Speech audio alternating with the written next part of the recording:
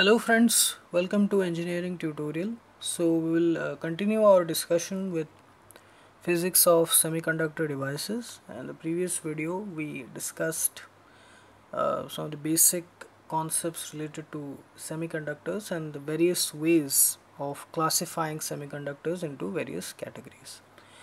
So in this video we are going to discuss about the atomic structure of semiconductors, which will be required to take our discussion forward. So we will start with the basic discussion in terms of the Bohr's atomic model. Okay, we'll try to understand semiconductors from the point of view of Bohr's atomic model. So Niels Bohr, he gave an explanation of atomic structure related to the movement of electrons around the nucleus and the energy associated with each orbit or the path taken by the electrons while they move around the nucleus. So on the basis of that, the conclusions that we can draw from Bohr's atomic model is that an atom, it consists of a positively charged nucleus consisting of protons and neutrons, around which the negatively charged electrons revolve or move in circular orbits, fixed circular paths. Then the electrons that revolves around the nucleus in fixed path in designated orbits, the radius of those orbits are fixed distance from the nucleus. Okay, the orbits, they're at fixed distance away from the nucleus. That means the radius of the various orbits, they are fixed, and all of these electrons revolving in a particular orbit, they have fixed amount of energy associated with them, and that is directly proportional to the radius of the orbit. So the larger the orbit, the greater will be the energy. Okay, greater will be the energy associated with it. So now another important thing here, which is very important from the point of view of our discussion related to semiconductors, is the transition of electrons, okay, from one orbit to another. So if an electron in any orbit, revolving in any orbit, let's say, is given some amount of additional energy, then in the form of anything, basically in the form of photons, light photons or heat, it moves to a higher orbit. Okay, after absorbing the energy, that electron revolving in a lower orbit will move to a higher energy orbit, and this process is called as excitation of electrons, and those electrons at the higher state are called as excited state. So these excited electrons, they do not remain in that excited state for a long period of time, and after a certain fixed interval of time, they lose the acquired energy and drop down to their initial lower energy state. Okay, so it is a continuous process. It happens, okay, with the absorption of energy, basically in the form of heat or light photons, quantized energy. The electrons, they continuously move to higher states, excited states, and the electrons, those who are already in the excited states, they drop to their initial state. So this is a continuous process. It happens. So similarly, if we want to study the most popular semiconductor which is used in the electronic industry, silicon, it has an atomic number 14, and the electronic configuration is in this way: 2 electrons in the innermost orbit close to the nucleus, then we have 8 electrons in the next orbit, and in the outer orbit we have 4 valence electrons. So these 4 valence electrons are very important when it comes to the formation of the silicon semiconductor. So these 4 valence electrons in the outer orbit, they form covalent bonds with the neighboring silicon atoms to form the atomic structure of silicon. So it will be very much helpful when we discuss the fabrication of N-type and P-type semiconductors. So this is the atomic structure of silicon. So here another important thing is the energy level in the semiconductor. So from the Bohr's atomic model, we just concluded that the electrons in each orbit, they have a fixed amount of energy associated with them. It is because of the orbit in which they are revolving around the nucleus.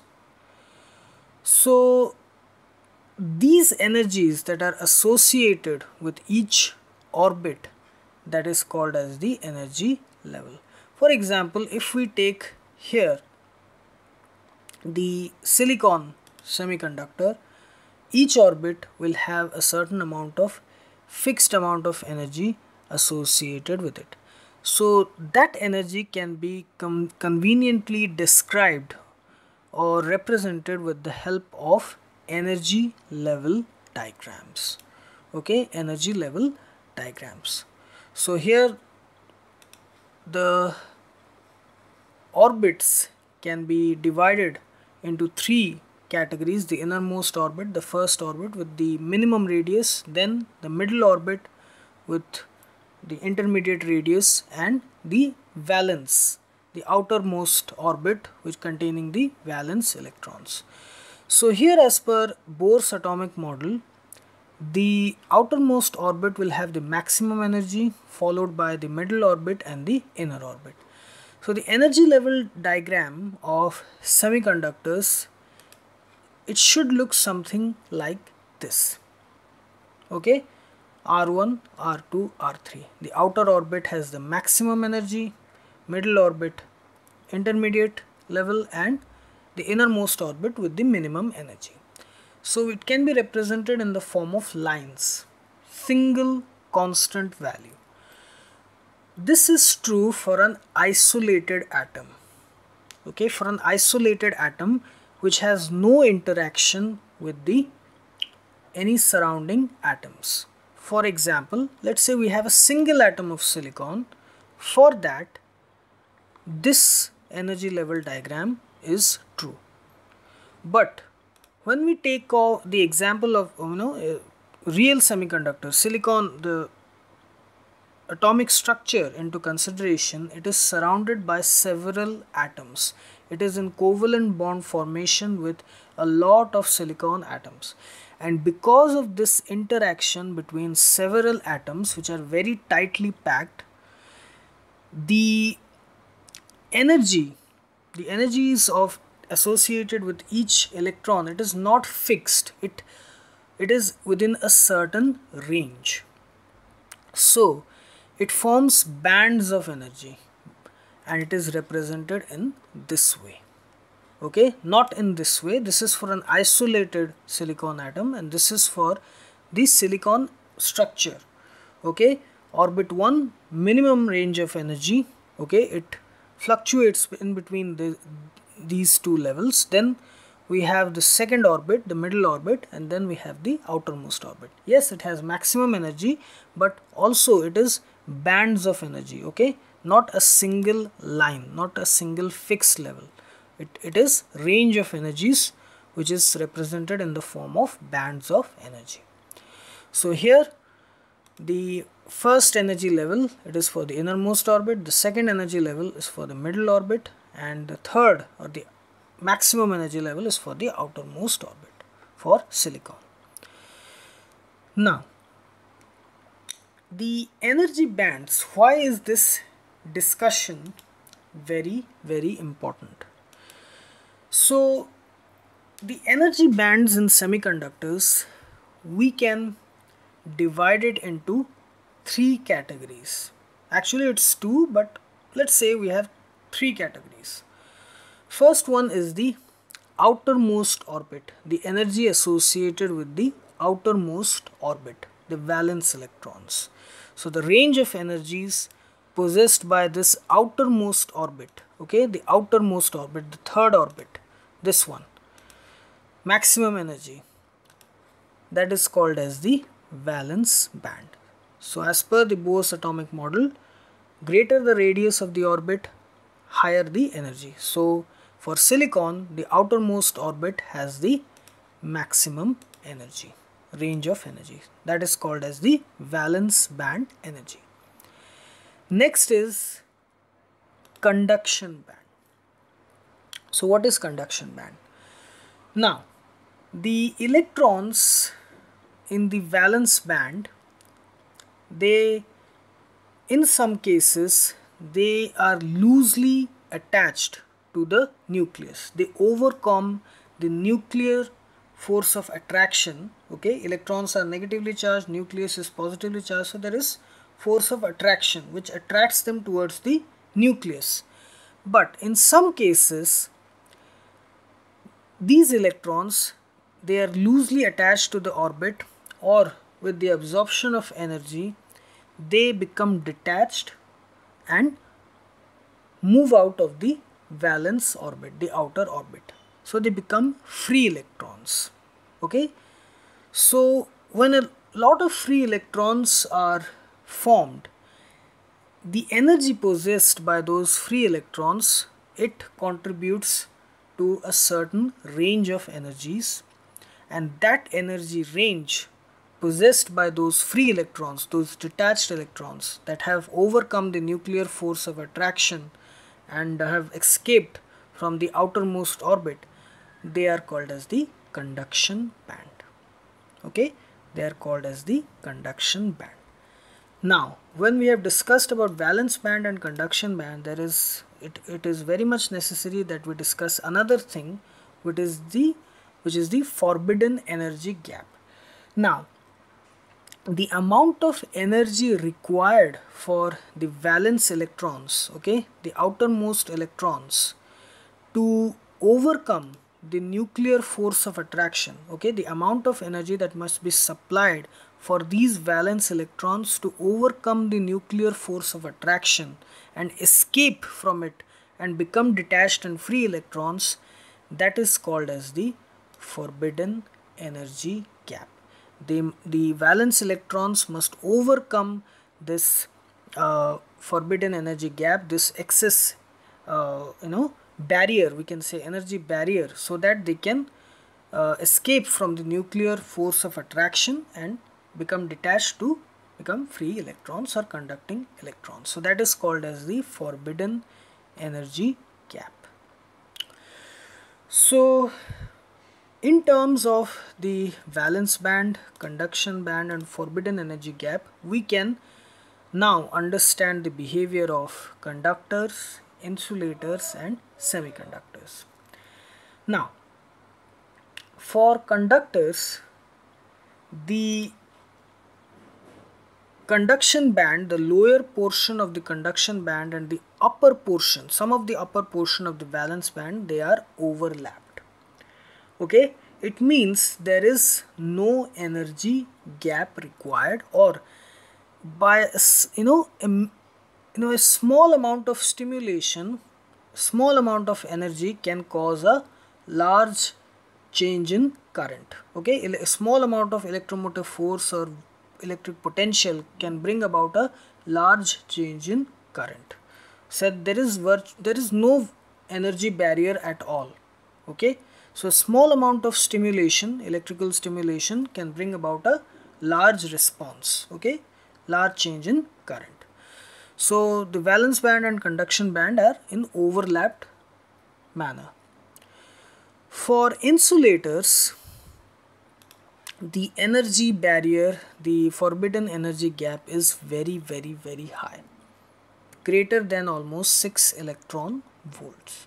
So here a sufficiently large amount of energy must be supplied from the outside so that the electrons in the valence band can overcome the nuclear force of attraction to become free electrons, and the material or the substance can become or can be converted into a conducting state. So the energy barrier is very high in case of insulators.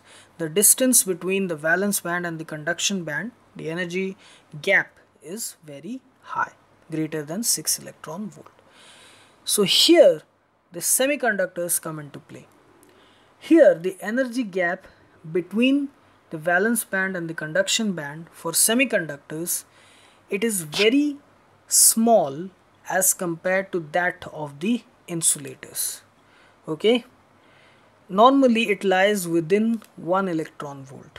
1 electron volt. See, in case of insulators it is greater than 6 electron volt. In all the cases you will find it much greater than 6 electron volt. The minimum level is 6 electron volt. But for semiconductors, they are within 1 electron volt. You will always find the energy barrier, the energy gap, the forbidden energy gap will be within 1 electron volt. So that's the beauty of semiconductors. So their conductance is small as compared to the conductors. See, for conductors it is overlapped. For insulators it is very high. But for semiconductors it is somewhere in between, within 1 electron volt. So it will require some kind of an external stimulation in terms of electric potential or energy or light, heat energy, whatever, so that the valence band electrons can overcome the nuclear force of attraction and move to the conduction band or become free electrons. So it is less as compared to that of the insulators. Okay, the energy requirement is very less. So that's where the semiconductors are very important. So the energy diagram for the semiconductors can be, for silicon, can be in this way: the innermost orbit energy level minimum, then the middle orbit a little bit high, valence band a little bit high, maximum in terms of the orbits, and then we have the conduction band. Okay, the range of energies possessed by the free electrons. So the transition of electrons from valence band or the outer orbit to the conduction band can be with the help of the absorption of energy, light, heat, or any external impurity that we add. So whenever there is a transition of an electron from valence band to conduction band, it creates one excess free electron in the conduction band and a whole vacant electronic site in the valence band. So that's why in semiconductors we have two main type of charge carriers: electrons, negative charge carriers; holes, positive charge carriers. Actually, holes is a hypothetical concept. A vacant electronic site is called as a hole. Now a vacancy for electron, that vacant spot, it has a strong force of attraction for electrons. So an electron in the neighboring spot, it will rush to occupy that space. I've already made a video related to what electrons and holes are, so you can check out that video. So there are two ways in which the conductivity of semiconductors can be increased. One, temperature, increasing the temperature, and next is the addition of impurity. So the addition of impurity to an intrinsic semiconductor, that creates extrinsic semiconductor, the P and N type semiconductor.